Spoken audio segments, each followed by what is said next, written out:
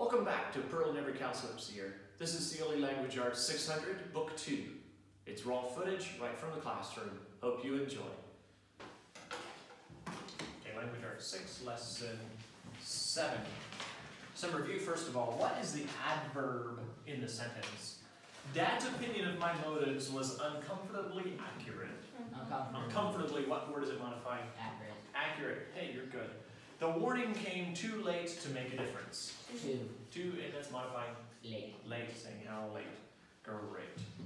All right. The new lesson is summarizing a story. I'm going to read you a story. When we're finished reading the story, we're going to put in one sentence, the best we can say, what the main idea of that story was. And then we're going to answer these questions.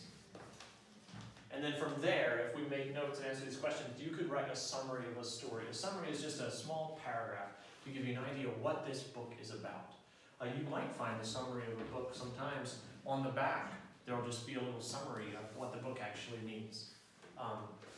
So that's what you're doing. You're taking a story, in today's lesson, just a story, and making it into a paragraph about that long instead. So I'll read you this story. I've heard it before or not. Whoa, Judy! Harley jumped up from the supper table and gave his younger brother a nudge. How about hitching up my horse for me while I go upstairs and change? It's past 7 already. And Pollyanna and I are supposed to be at Zook's by 8 o'clock evening to sing for Sarah.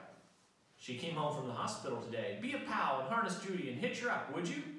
Sure, Harley, answered Vernon, pushing aside his jet black hair. He reached at the same time for his straw hat hanging on a nail beside the washstand.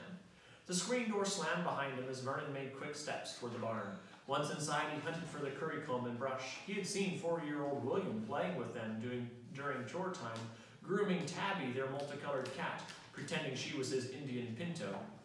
But where are they now, Vernon wondered, hard telling what Wilbur has done with them. He tossed aside a gunny sack that was lying in the window ledge, but no curry comb and brush appeared. Ah, said Vernon at last, there's the handle of the curry comb sticking out from behind that milking stool. He reached down to pick it up. The brush was there too. Judy had finished eating her oats and hay and was standing very relaxed in her stall, resting her weight on 3 feet. Vernon tapped her gently with a curry comb. She only had 3 feet?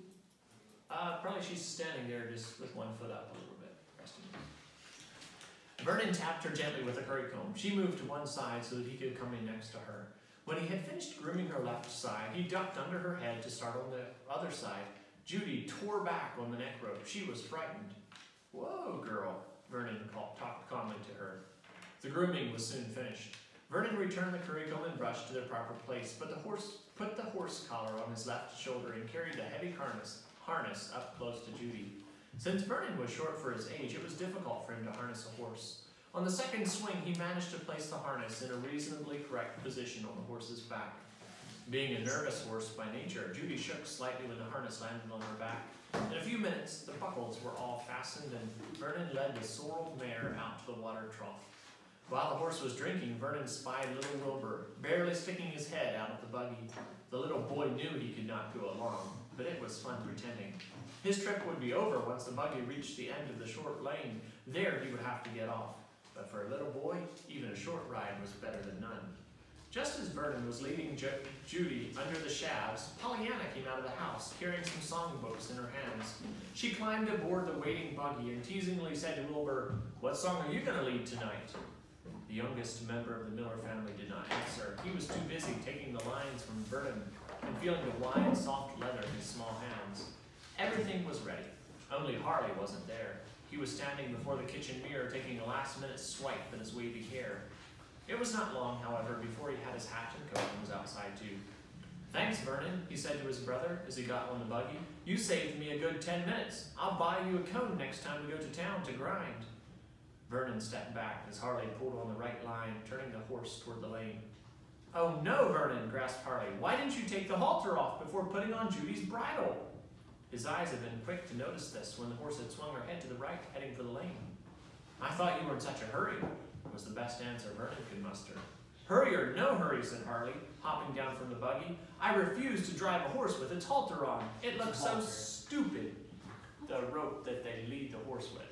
So he went ahead and put it in the buggy with his lead rope still on it.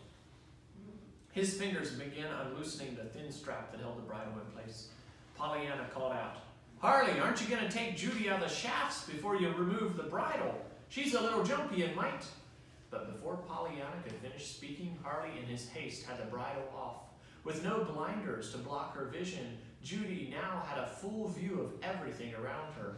What was that strange black object looming up behind her? She stared at the top buggy as if it were a dark monster. The sight of this unknown object frightened her. She wanted to get away from it. She started to run. There was no bit in the horse's mouth. It was impossible for the boys to stop the runaway.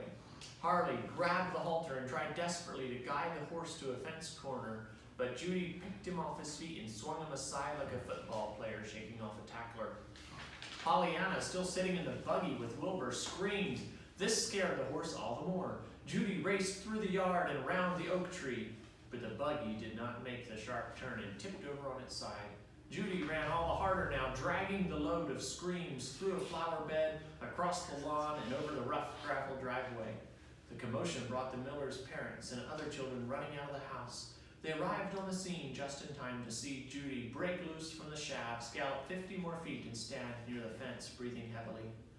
Pollyanna and Wilbur crawled from the overturned buggy, shedding an abundance of tears. Little Wilbur was clutching his left arm.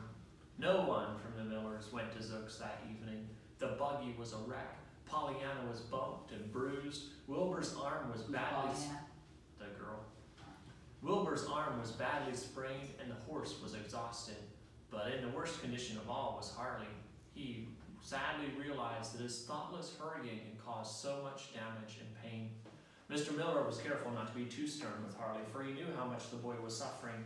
With a gentle, fatherly voice, he looked at his oldest boy and said, "There's an old but wise saying that haste makes waste. I think, son, tonight you learned that lesson." So, what in one sentence is the story about? About the Millers. Their children wanted to go sing for an old woman that was in the hospital, and they had to go with the horse, and when the guy hitched it, they didn't take off that halter thing. Okay, that's a little more than a sentence. Can we just make it one sentence? The Millers wanted to go to sing, and the horse broke away and kept. Okay, let's not even talk about them going to okay, we do need to talk about them going to sing. Let's say the Millers hurried too fast to get ready to go to sing. And we're not able to in the end. Even that, maybe. Yeah, only that? That might be fine, just for one sentence. Now we're going to build a whole paragraph. So we'll start asking the questions, where did it happen? At home. Okay, the story happened at home. Who? The boy, the little boy, the older boy. Good, do you know any of the names? Can you remember any? Pollyanna's the girl. Who was the one who put the harness on the horse originally? No, Vernon, I think. And Harley was the older one who told Vernon to go do it. So then Harley... Okay, so what did he do? So let's call Vernon the main character. Yeah. What did he do? He put the thing on the horse. But he left the halter on the horse when he put it in the straps. And that was a bad thing. Harley, as him as a main character, what did he do? He was changing and making his hair. He tried to... Okay, he was making his hair out, but then he tried to take that harness off, the halter off of the horse without taking it out of the buggy straps and tying it up. And that's whenever it got loose. So both boys were hurrying. Vernon hurried and left the halter on. And then when Harley tried to take the halter off, he didn't... But the halter doesn't like stop the horse from running, right? Well, you can, but it said it swung him around. The horse was much stronger than he was because the horse decided to run. If you think of it, a big cow or a big horse, a man can lead it. But if it really decides to do what it's going to do, you can't stop it. One person, not really. We're just too small. What problems were there? The horse ran away. The horse ran away. He left the halter on. He didn't tie up the horse before he tried taking the halter off. How were they solved? They didn't really solve it. They didn't really solve it. Everything fell apart. They weren't able to go to the thing. Hopefully they learned to be more careful and more slow next time. So then we could write an entire paragraph. And the paragraph would be something like this. The very first sentence is that main summary sentence we have. The Millers wanted to go sing for someone, but in their haste, They made waste. they made waste. That would work. And then you could say, Harvey and Vernon tried to hitch the horse to the buggy, but they did not do it carefully enough. Vernon left the halter on the horse, and then Harvey tried to take the halter off the horse without tying up the horse in the right way, so it couldn't run away. The horse got scared. When the blinders came off, the horse ran away. How was it solved? The buggy wrecked. The boys have hurt arms. Everyone is sad. No one gets to go to the party or to the singing tonight. That would be maybe a paragraph, and it would just summarize this whole story. So that's the thought of what you're supposed to do. Do close your book whenever you're writing your summary. I turned the page. Good, turn the page. Make sure you can't see it. That keeps you from going back and copying. And make sure that the words you write are your own words Do I that you have to write. write a paragraph? Yeah.